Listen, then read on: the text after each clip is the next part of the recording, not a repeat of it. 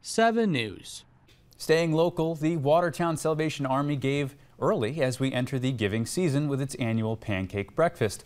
Now check out all these people who came out. They were served pancakes, French toast, orange juice, maple syrup, and live music. It cost $8 for adults and around $4 for kids to have all they could eat. Officials say the proceeds go towards funding the Salvation Army's youth and adult programs, its food pantry, its kids club, and its teen mentoring program.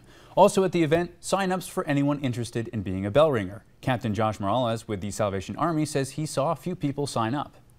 This is what blows my wife and I away from this community, is people seriously, they just want to help. They just want to contribute in some way. Sunday's breakfast raised over $3,000. If anyone at home is interested in being a bell ringer this year, Morales says to give them a call. Their number is on our website at wwnytv.com.